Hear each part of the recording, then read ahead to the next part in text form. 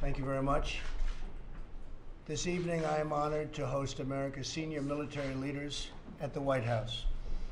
I want to thank Secretary Jim Mattis, Chairman Joseph Dunford, terrific people, and other esteemed military leaders for their distinguished service and sacrifice, and for ensuring that America's military might remains unchallenged, unquestioned, and unrivaled.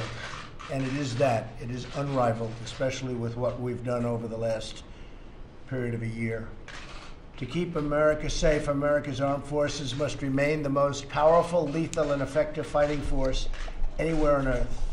The best way to prevent war is to be certain that no one doubts our capacity to deliver overwhelming force.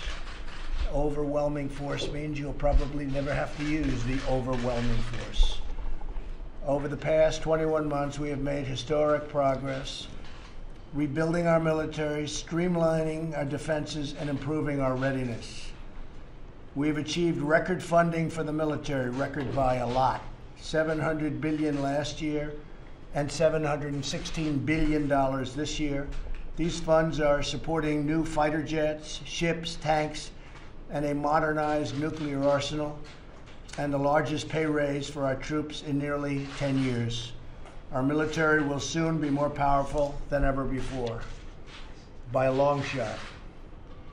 We've also greatly increased member contributions to NATO so that other countries are starting to pay much closer to their fair share, or in some cases, even their fair share.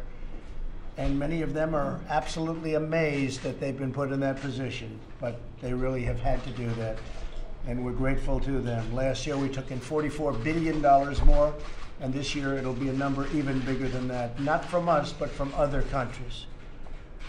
We've made significant progress in the fight against radical Islamic terrorism. In Syria and Iraq, our brave warfighters have decimated ISIS, and we are working to get our regional partners to step up their contributions and take greater responsibility for the future of their own region. The United States will continue to deny terrorists any funding, territory, support, or means of infiltrating our country. In this effort, we understand that immigration security is a national security. It's about security as a whole, and that includes our borders that you've been reading so much about over the last long period of time, but especially over the last 2 weeks. Under my administration, we are also recognizing both cyber and space as critical warfighting domains, just like land, air, and sea. In May, we elevated Cyber Command to a unified combatant command, which is a big step. It tells you we think it's very important, Joe, right? It's very, very important. We have published the first national cyber strategy in over a decade, and tonight I will hear an update on our progress to create the 6th military branch, the United States Space Force. So it's where it's at. It's going to be a big part of it. In everything we do, we are guided by one sacred goal: to defend, we have to defend the safety and sovereignty of our great country and its citizens. Each of you here today has devoted your life to this very important mission. Each of you leads the best, brightest, and bravest in the world, and each of you proudly serves the greatest nation on the face of the earth. We are doing better as an economy than we've ever done before. Very important for everyone in this room to understand that, because without economic strength, we can't have military strength. And you've known that, and you've seen that, and you've watched that, because our forces have been very seriously depleted over the last number of years, and now they're built up. And they're built up in the proper way with the best equipment in the world, all made right here in the USA. So I look forward to a productive discussion and to joining you all for dinner. We're going to be having dinner after this. I think the media will be allowed to go home, finally. You can go home, you had a long day. We'll be discussing a lot of different things, especially our forces. But we have the finest people, the finest leaders, and the finest equipment anywhere in the world. And it's an honor to have you all. Thank you very much. You're all my friends. Most of you I know very well. Some of you I know just well. But I want to thank you all, and General, great job. Thank you very much. Appreciate it. Thank you, everybody. Thank you. Mr. President, last week there was an attack on attempted assassination on top U.S. general in Afghanistan. Are you convinced? Are you going to discuss your strategy for Afghanistan? And are you convinced? We discuss it all the time. We discuss it all the time. We feel very badly about that. It's war. It's a tough business, right, General? Tough business. You do. Mr. President, you said that you believe that Khashoggi's death was a cover-up. Does that mean you don't believe the Saudis' explanation that it was an accident? No, however they talked about it, nothing that they've done has done well. It certainly has not been spoken of properly. They did the wrong thing in even thinking about the idea. They certainly did a bad job of execution, and they certainly did a bad job of talking about it or covering it up, if you'd like to say that. But I would say it was a total fiasco. From day one, from the thought, whoever put it in their minds, that was not a good thought.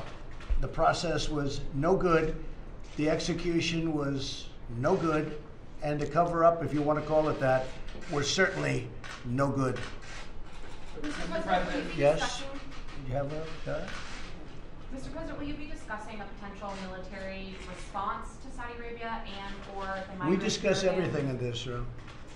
You'll be the last to know. What about the migrant caravan? Yeah, it's coming up. We'll discuss that too, because we're not going to allow these people to come into our country. You know, we have people, millions of people, that have worked for years to come into our country legally. They work for years. They've gone through all sorts of hell to proudly be a citizen of the United States. And it's taken a long time. They've worked very hard. Isn't it really unfair when people can just burst right over our borders and now they end up staying in this great country?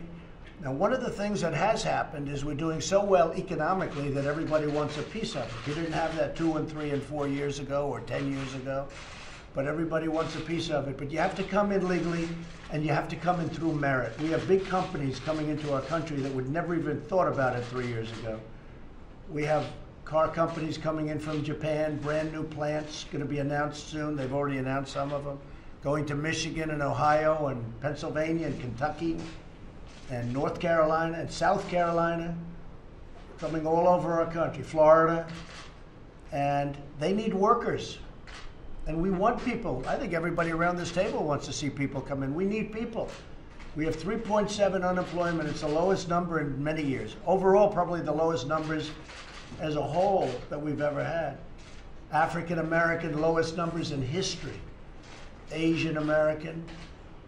You look at any Hispanic American, lowest numbers, best unemployment numbers, and best employment numbers in history. We have more people working today than we've ever had working in the history of the United States. Think of that. So with all of this, what happens is a lot of people want to break into the system. We want people coming in, but they have to be of merit. They have to be merit-based. And we need those people because all these companies coming in, they need people. We need workers. And we look forward to doing something on that, and we will be doing something on that. Mr. President, what's the timeline for the creation of Space Force? I'd like to ask General Matters or Joe. Maybe I'd like to ask one of you two or both. How do you feel about it, General? Right now, what we're going to do is set up a combatant command. That's our initial goal. We're working with Congress for the legislation that we'll need to open the door to further organization, but we're not letting any moss grow. We're organizing now for combat, and that's combatant command. It's underway right now. Joe, that's it. Mr. President, I think I can say that everybody in this room feels strongly about Space Force. Everything's necessary, but that's going to be a very important part. It seems to be where it's at and where it's going. Satellites, and I'm not just talking about sending rockets to the moon or sending rockets to Mars. I'm talking about defense and offense. So much is going to be a part of space. And we all feel very strongly about it. We're pushing it as hard as we can. And I think we have a good chance next year of officially doing our Space Force. It's a very, very big thing. It's a legacy for everybody in this room. Very important part of our military, both offense and defense. Yes, go ahead. Mr. President, just to clarify, when you're saying that the Saudis' execution and cover-up of the murder was a fiasco, are you saying they should have executed it or covered it No, up better? I'm saying what they, do you mean? Jeff, you didn't hear me. I'm saying they should have never thought about it. Okay. Once they thought about it, everything else went wrong also. Very simple. They should have never thought about it. It should have never been done. But once they thought about it, everything else they did was bad too. The cover-up was horrible, the execution was horrible, but they should have never been at an execution or a cover-up, because it should have never happened. Is that more clear? Yes, sir. Mr. President, if the Crown Prince is implicated, how do you plan to hold him accountable? Do you think he should lose his license? Well, we'll have to do something, but I will say this. I spoke with the King, I spoke with the Crown Prince yesterday, and he strongly said that he had nothing to do with this. This was at a lower level. We have people right now in Saudi Arabia that are literally just now getting on planes, coming back. We have people, very talented people in Turkey, dealing with the top people in Turkey, and we're all meeting tomorrow afternoon. Everybody's going to have a lot of information. We've gained a lot of information, and we'll know pretty much everything there is to know, I believe. It's a very sad event for Saudi Arabia. Very, very sad. Very, very terrible. Mr. President, about the border, you said that you threatened to close the border militarily. What are you thinking about the national Well, Mexico is working with us. There is a movement toward our country. It's going to be a while before they get here. And this group that is around this table will be involved, and others will be involved. We cannot let people come into our country illegally. Just can't do it. But what Can't is do the it. You don't have borders, you don't have a country. But were you thinking about the National Guard or what? Thinking about a lot of things.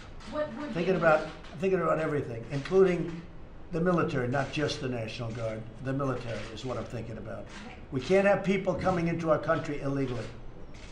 It's not fair for a lot of reasons. Not fair to the people that are here, not fair to the people that want to come here, the people that have worked so hard to become a citizen of this country, that are waiting online for 10 years. It's not fair to them, not fair to anybody. Okay? What legally could the military do at the border? They can do a lot. They're the military. Right, fellas? They're the military. They can do a lot. Okay, thank you very much, everybody. Appreciate it. Thank you. Thank you.